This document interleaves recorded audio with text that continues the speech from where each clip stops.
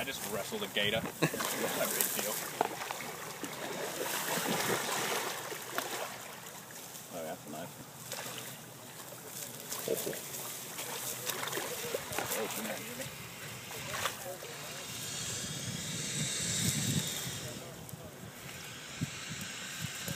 Alright, you wouldn't believe I'm from Texas.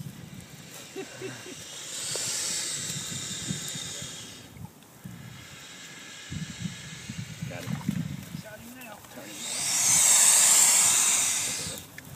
I grab his tail, wrong. Alright, now, kind of let that.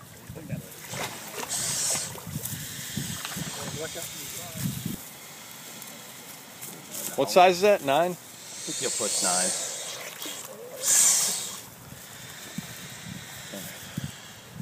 Yeah. What's that? Big one out there. Don't slip and fall. There's some holes. Like that one. And that one. He's taking care of the stuff. We are.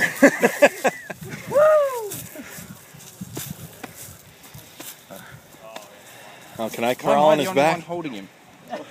Don't let go. And he's looking right at me. Nice catch, Lucas. Look, yes, he's mad at you, bro. Okay.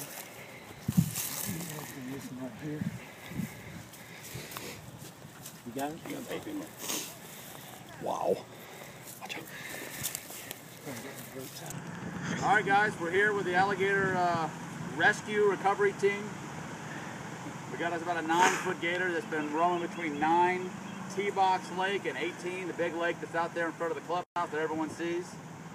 Here's the hook that they hooked them with, put a little bait on, got them hooked in, took them about a good 20 minutes. In the video you've seen Lucas Andrews and Jeff Wright, as part of the stadium superintendent team, help bring him in with the veteran experience of the Alligator team.